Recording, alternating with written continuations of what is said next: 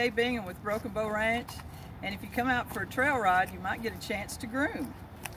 So let me go over a few of our grooming supplies that the dogs haven't either chewed up or carried off. This is my favorite brush ever. I've used these kind of brushes since I was a little girl. It's a finishing brush. Beforehand you can use a stiff brush to get the mud or whatever out. For once, my horses don't have any mud on them except for their feet, so we don't use this as much. My curry combs are my favorite tool because it's like a massage for the horse.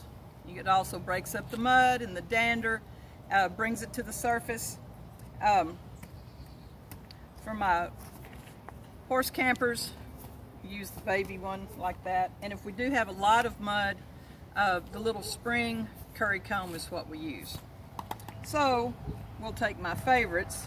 This has got the finer teeth on one side and then larger teeth on the other. I like this one for a variety of folks because instead of having to grip it, it just slides over your hand.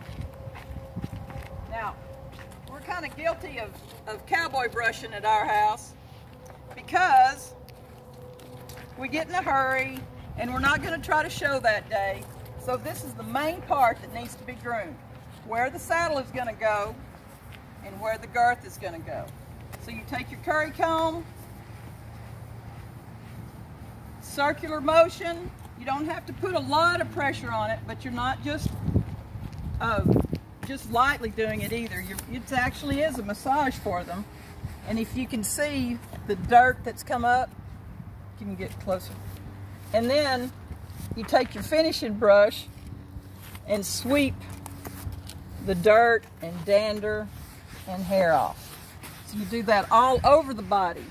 Now, if I'm grooming for a show and I really want to see that shine, I don't go to a lot of hair products. I don't spend $15 for the show sheen. Okay, I do some. But the most important thing to get that nice shine on a horse is elbow grease. What's elbow grease? This right here. When I was growing up, I groomed horses for a guy. I also showed and rode for him, but I spent a lot of time grooming. And I'd be grooming 30, 45 minutes one horse. He'd come by and do that, find some specks of dirt. Lillian, you need to keep going. So come out and see us. We'll let you groom too.